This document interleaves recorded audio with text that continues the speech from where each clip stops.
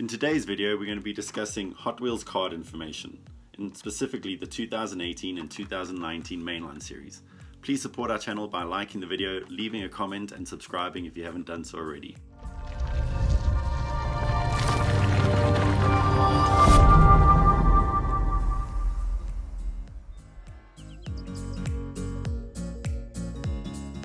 Just a little disclaimer before we get started. In this video we'll be looking at mainly 2019 and 2018 mainline cars, so some info may not relate to earlier years.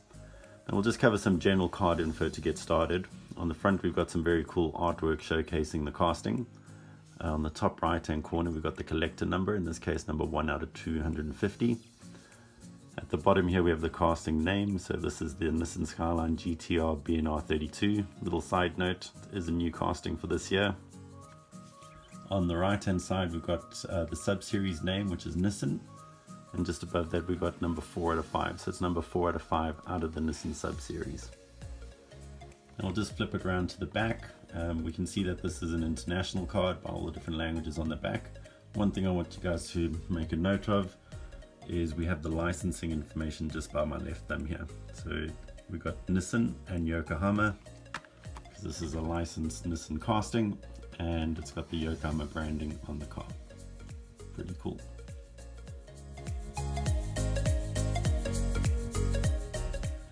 Let's have a look at these 2018 cards.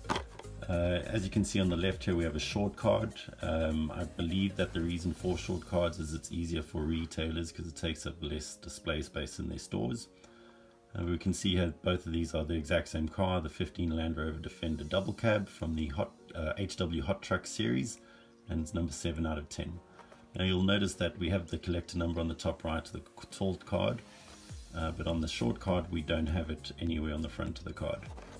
However, if we flip it around, have a look just on the back here, you can see that it's the HW Hot Trucks 2018 series, and it's number 31 out of 365, which is the same as the collector number on the tall card. Now this will be the same for the 2019s. So here we have a rip rod from 2019 HW Game Over series, number 2 out of 5. And just as a side note, it is a color variation on this one, but we'll have a look at the numbers. So the collector number is 16 out of 250, and on the back of the short card it matches that.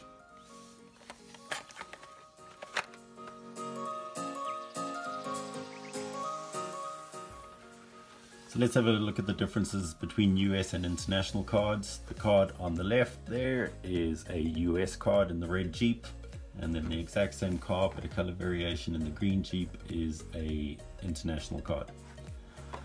Now the US cards tend to have a bit more information on them, so if we have a look at the card on the left, at the top here we've got the guarantee for life stamp.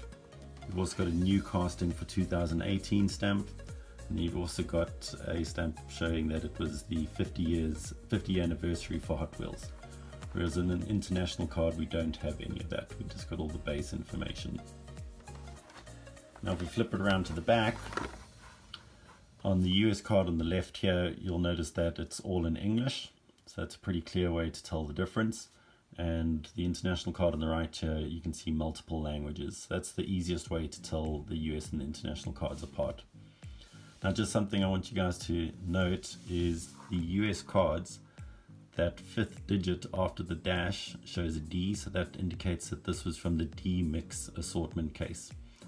Whereas if you have a look on the international card on the right, there is no 5th digit, so there's no way of telling on the card which case this is from, whereas with the US it's pretty easy. And then you'll also notice that you've got the base codes stamped on the back.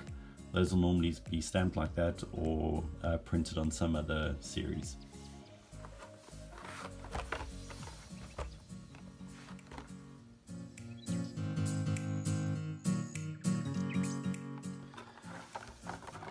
So for 2018, the color variations get their own individual number. As we can see on the 17 Jeep Wrangler, the red one came out first, and you can see its number, let's bring it a little bit closer, number 84 out of 365.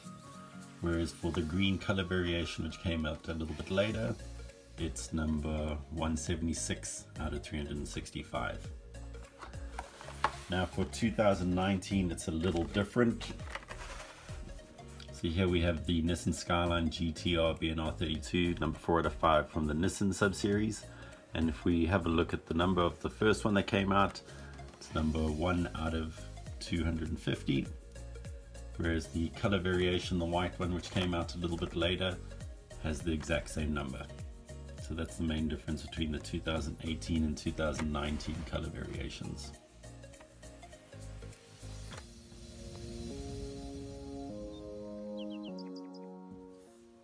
So we'll have a look at this 2018 Batmobile treasure hunt. The first thing I want you guys to note is that there's no collector number for the 2018 treasure hunts, making them very easy to identify on the pegs. And then on the card, we can see just behind the casting on the actual card, there's the silver circle flame symbol indicating that it is a treasure hunt.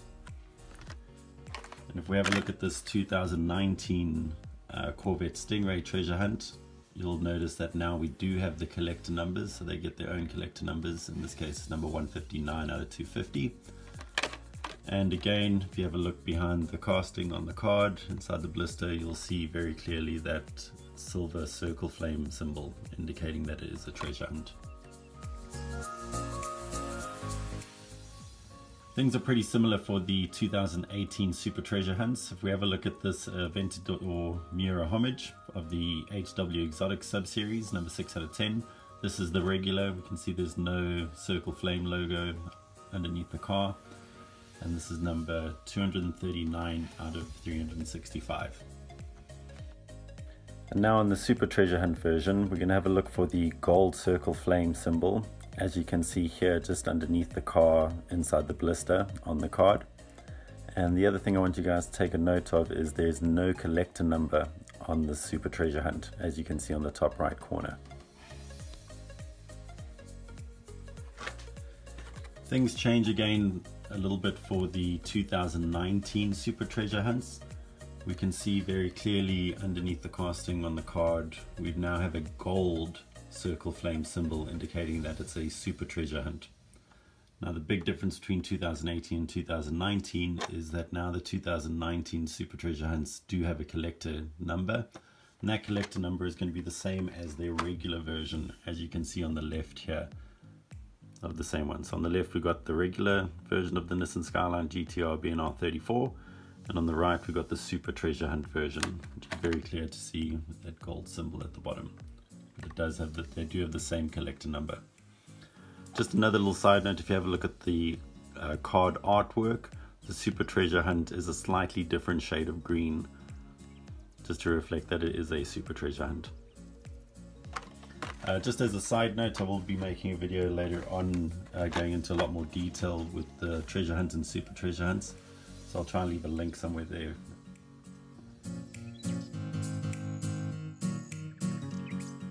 Just a little bit of extra information that extends to the Mainline Themed Series. If you have a look at the cards, first thing you'll notice is that they are pretty much the same size and shape as the regular Mainline cards. The big difference is how the artwork is done. And we'll have a look. You've got very cool artwork relating to the series and the casting.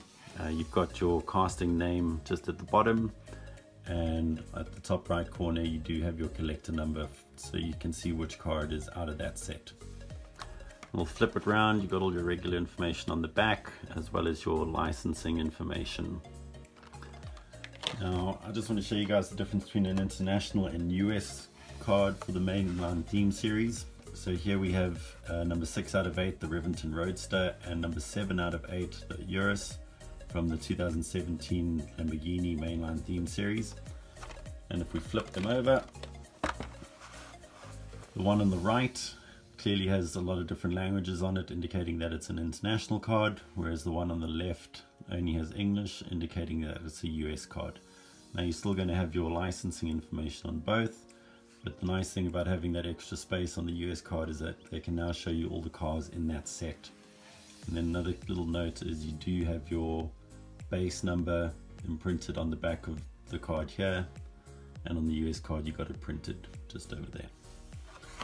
Cool guys, thanks for watching. Hope you enjoyed the video. Please remember to support our channel by hitting like and subscribing to our channel.